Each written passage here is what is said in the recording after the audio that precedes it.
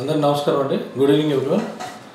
So ఈరోజు ఈ evening టైంలో కిమ్ జాంగ్ ఉన్ మార్నింగ్ నేను ఆల్రెడీ ఒక వీడియో చేశాను దీనిపైన. సో అసలు ఈ కిమ్ జాంగ్ ఉన్కి సంబంధించి మనం టోటల్గా ఈ యొక్క ట్రావెలింగ్ ఆయన ప్రస్థానం అంటే లైఫ్ హిస్టరీ చూసుకుంటే అడుగడుగున ఒక నియంత పరిపాలనతో పాటు మనం కొన్ని విషయాలు అబ్జర్వ్ చేయొచ్చు ఆయన దానిలో.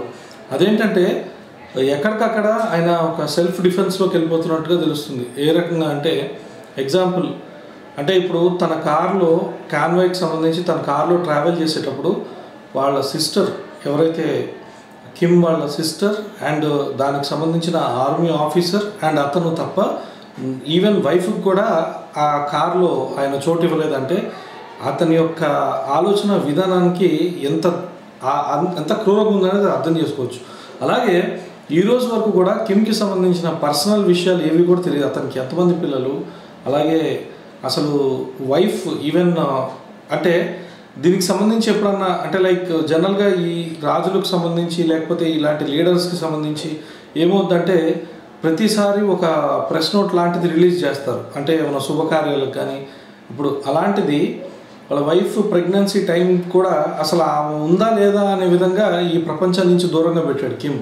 సో అటువంటి వ్యక్తి ప్రజలు ఎలాంటి చీకటి బతుకుల్లో ఉన్నారు అక్కడ అని అంటే అసలు ఆమె ఉందా చనిపోయిందా అనే ఆలోచన ఈ ప్రజలకి కలిగే విధంగా చేశాడు. అలాగే అక్కడ చూసుకుంటే వాళ్ళ వైఫ్ ఏదైతే కటింగ్ చేసుకుంటుందో అదే కటింగు అక్కడున్న ఆడవాళ్ళందరూ చేసుకోవాలి. అలాగే ఈయన చేసుకున్న కటింగు అక్కడున్న బాయ్స్ అందరూ చేసుకోవాలి.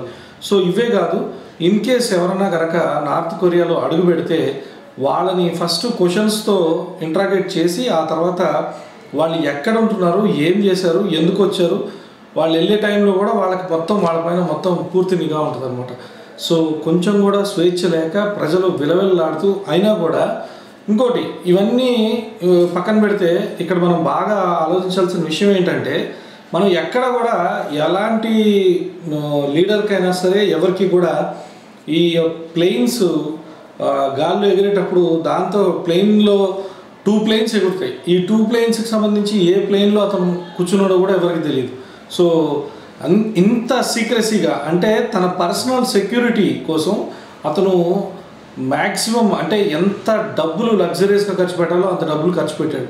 బట్ ఒక దగ్గర ప్రజల విధానం కనుక చూసుకుంటే అక్కడ ఒక దుర్భరమైన జీవితాన్ని వాళ్ళు అనుభవిస్తున్నారు.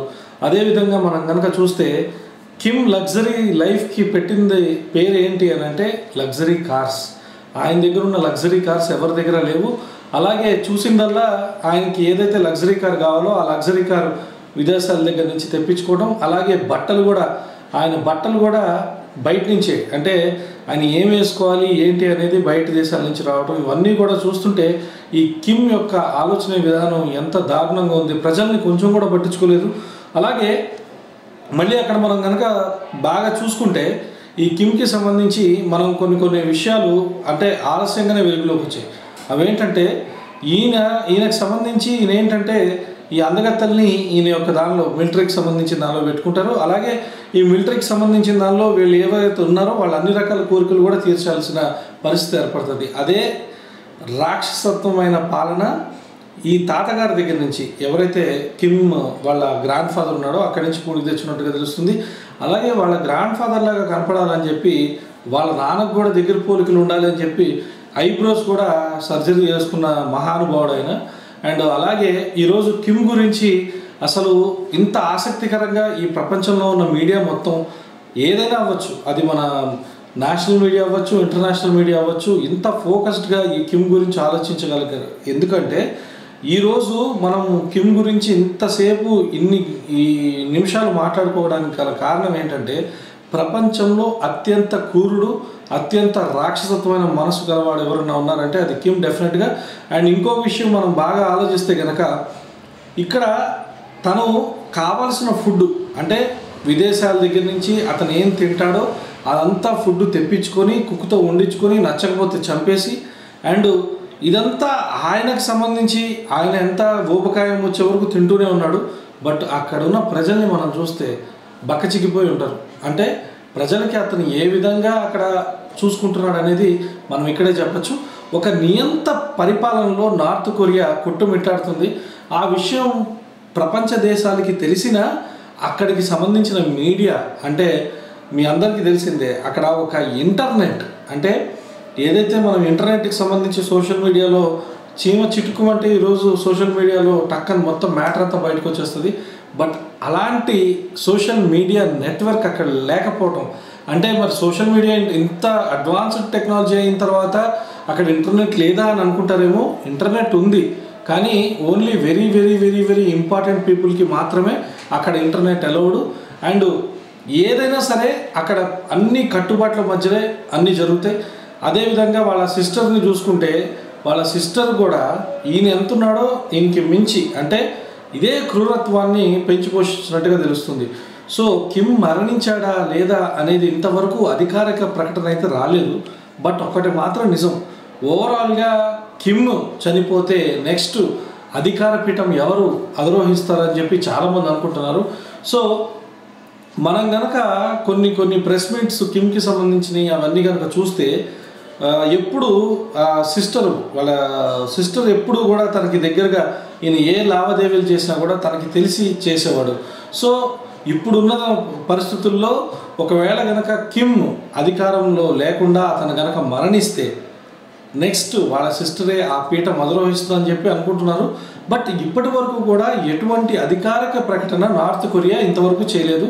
సో ఇక్కడ ఇంకొక విషయం ఉంది.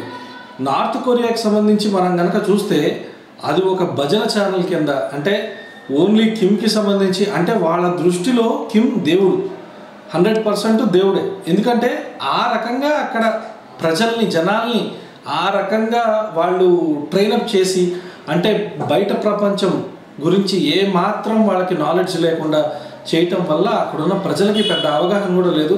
సో మొత్తానికి ఏంటంటే అమాయకుల్ని చేసి కిమ్ చేసే ఈ రాక్షస కృత్యాలకి ఎప్పుడు చెక్ పడుతుందో తెలియదు. కానీ మొత్తానికి ఈ కిమ్కి సంబంధించి ఈ ఊబకాయం వల్లే ఆయనకి ఈ శస్త్రచికిత్స ఏదైతే ఉందో అది చేశారు అని చెప్పి అంటున్నారు. ఎందుకంటే ఆయన వెయిట్ మీరు చూసే ఉండొచ్చు, చాలా లావుగా ఆ ఊబకాయంతో ఉంటాడు. సో అందుకనే ఆయనకి శస్త్రచికిత్స చేశారు అని కూడా అంటుంటారు. సో ఇదే కాకుండా ఎవరైతే ఆయనకి ఎదురు చెప్తారో వాళ్ళని చాలా నిర్దాక్షిణ్యంగా చంపేస్తాడు.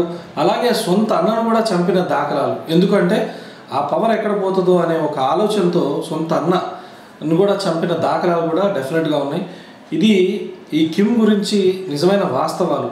లగ్జరీ లైఫ్, అమ్మాయిలతో జలస, అలాగే ప్రజల్ని మభ్యపెట్టడం, ఎట్టి పరిస్థితుల్లో వాళ్ళని చీకటి గోడల్లో నుంచి బయటకు రానికుండా వాళ్ళకి నాలెడ్జ్ లేకుండా చేయటం, అండ్ క్రూరంగా మనుషుల్ని చంపేయడం, ఎదురు తిరిగిన వాళ్ళని, ఇదంతా ఒక నియంత పరిపాలన. ఇది ఒక్క కిమ్కే చెల్లింది. ఈ కిమ్ తప్ప నెక్స్ట్ ఎవరు వస్తారు, ఆ రేంజ్లో ఎవరు చేస్తారని అంటే $1 మిలియన్ క్వశ్చన్. అందుకనే ఇలాంటి నియంత ఎవరన్నా సరే ఇలాంటి పొజిషన్లో నెక్స్ట్ అధికారం ఎవరో వస్తారని చెప్పి అంతా మీడియా, అంటే జాతీయ మీడియా అవ్వచ్చు, ఇంటర్నేషనల్ మీడియా అవ్వచ్చు, అందరూ కూడా ఎదురు చూస్తున్నారు. బట్ నార్త్ కొరియా మటుకు కిమ్ చనిపోలేదు, కిమ్ ఇంకా బతికే ఉన్నాడు అని చెప్పి చెప్తుంది.